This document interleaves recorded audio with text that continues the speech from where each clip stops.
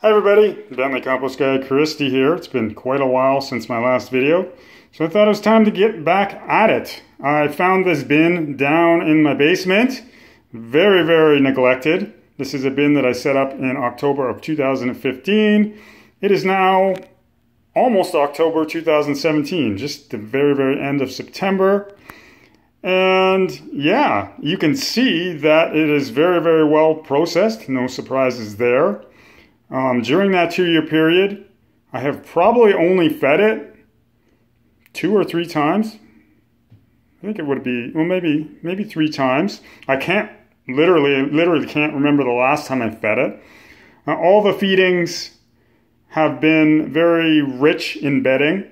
And this has actually been part of my Paley 100 project. Some of you may know what I'm talking about when I say that. Some of you may be familiar with the article, How to Raise, Breed, and Maintain 100 Pounds of Worms in a Single Room. I think that's what it was called, by Brian Paley. Very well-known article on the old Burrow website, which is part of the Jet Compost website. And it's a very interesting article, 7-part article, huge article. It's actually a bit of a difficult read. And I actually summarized it in the form of a report and shared that with Worm Farming Alliance members just because I thought it was such an interesting article and such an interesting idea. He has this idea that basically by accident, he discovered that you could breed tons and tons of the teeny tiny worms in relatively small bins and then grow them out to full-size worms. So that's why he says 100 pounds of worms in a single room. He doesn't literally have 100 pounds, but he has a 100-pound equivalent or more. Once he grows them out, they go to normal size. So that's kind of what I wanted to test out.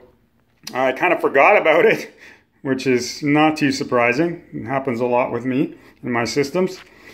And it's amazing. If there's one takeaway from this video, it's that it is extremely difficult to starve worms if you give them lots and lots of bedding. And that's what I did with this system.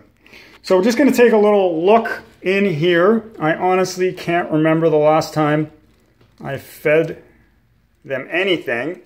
It may be the better part of a year, literally. So they're probably a little bit hungry, probably a little bit low on nutrition. You can see, if you can see, any of the worms that are in here are absolutely tiny. Tiny.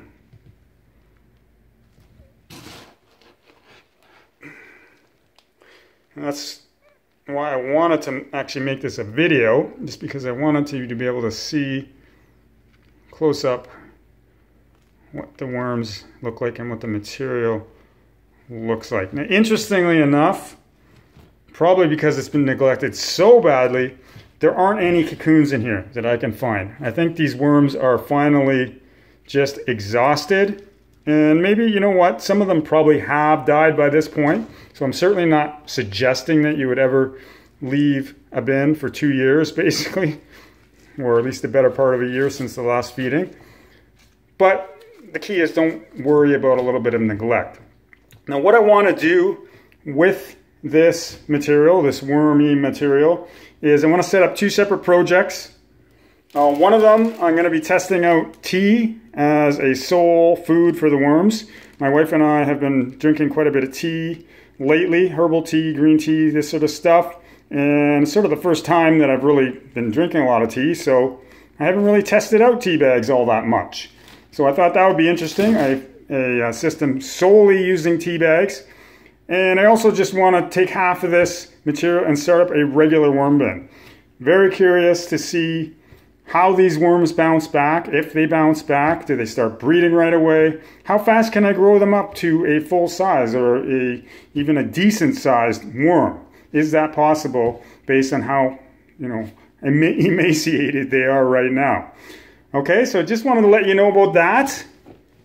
That's pretty much it. I'm going to leave it at that for now. Once again, this is Bentley Compost Guy Christy, and we'll certainly be talking again soon.